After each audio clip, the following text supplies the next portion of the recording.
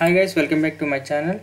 So in this third session, so what I am going to discuss, so how to pass the JSON data. Okay, so already I made a video on the in my previous sessions. So in my first part I will tell you one thing. In my first session, so how to configure the FTP server and inbound port rules, and how to configure in the network security group, everything I have discussed in the first session. And second session, so after you configure the files, you need to iterate from the Azure Logic Apps. Okay, if you want to iterate the loop through each and every item, and you want to send that file, JSON file, to somewhere else, so that we have discussed in the second session. Now after you get the files from the FTP server and FTP folders, so you need to pass the JSON data, because in tomorrow if you want to dynamically read those items with the child items, so you need to pass the JSON item. Okay, JSON files. So how to pass the JSON files I will explain in this session. Okay, next. Okay, first of all you need to select the list files in folder. Okay, this control will navigate the FTP folders which is in the virtual machine. So already I have created one virtual machine and the FTP server. This is my FTP folder. In this FTP folder I have the one file. Okay, so I'm navigating the one folder using the list files in the folder using this control. Okay, after that I have to use the control called the ForEach Loop control. Why? Because you have navigated the folder, but you have to iterate the items which is inside the folder. So that's why we are using the ForEach loop. Okay, in this ForEach loop I'm using the body of. Okay, you don't need to directly, you can select the body, otherwise you can use the expression the body of. Okay, already it's we got this. Yeah, I hope you got it. What is the mean? The body of, I'm hovering here, the body of list files in folder. Okay, so we need to iterate the items which is inside the list files in folder. Okay, I hope you got it. Next, add item. So in this add item I'm going to select the FTP, and again I'm going to select the get file content. Why I'm selecting this? First of all, you have navigated the folder, so after you have to select the items which is inside the folder. Okay, after that you need to read the content. Okay, so that's why I'm using the path. Why I'm not getting? Oh my god. Yes, path. Okay, this will navigate the folder. The body section will be the body of the list file in folder, will iterate the items, and finally you need to read the files using the get file content. And next you need to pass the JSON data. Okay, in this pass JSON data, so when you are getting the data from the FTP folder, it will comes as the stream. Okay, it will comes as not stream. Going forward I will show you. I forgot that name. So we need to convert into the JSON. Okay, you need to convert that into the JSON. So how to convert that? Using the expression JSON. So definitely I will show you. I don't forget that, but now I forget, but going forward I will show that option. Okay, JSON of file content. Okay, so what I'm doing here, I'm converting, I'm using the conversions. Okay, you can see the cache data to application JSON using the JSON conversion. Okay,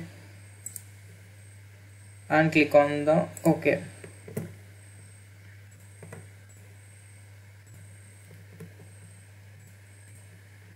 And copy this and paste over here. You can easily generate your JSON payload here. Okay, JSON payload here. So after that I'm going to send the data. So required data, actually I'm going to show one thing. Actually I want to show the only last name and first name. I don't want this full format, only I want these two names only. Okay, I don't want this full format, only I want these two names. So how to read the data? Okay, send mail, body, cc and subject. I'm going to give my username and chitu.sri92@gmail.com. okay, now in this body section I'm going to add the Parse Json student. Okay, now you can see, where is that? Yeah, you can see the last name and you can select the first name, you can see. Okay, test FTP. okay, demo JSON parse FTP files. Okay, I will explain once again. So first of all, you need to grab the file, you need to navigate the FTP folder. So after that you need to read the files which is inside the folder. So that's why I am declaring here the body of list files in folder. Later you need to read the content which is inside the FTP folder files. Okay, after that, so once you get the data, so you need to parse the data using this conversion JSON of body of get file content. This, okay, sorry, just I'm hovering here. Okay, the body of get file content is nothing but the file content you are going to convert using the JSON expression. So and later you need to use the JSON payload here. Okay, so after that, just I'm selecting here, I did not do anything, just I'm selecting the names, last name and name dynamically, that's it. Okay, next let me click on the save and again click on the trigger. So what will happen, see, I'm expecting the two names we will get. Yeah, already I have tested before.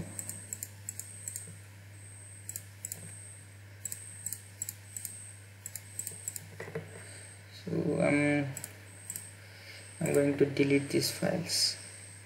Okay,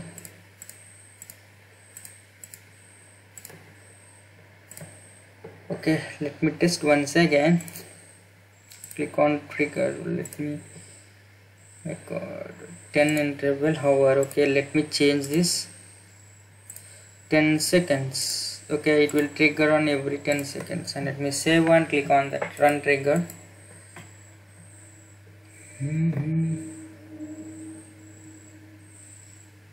Yeah,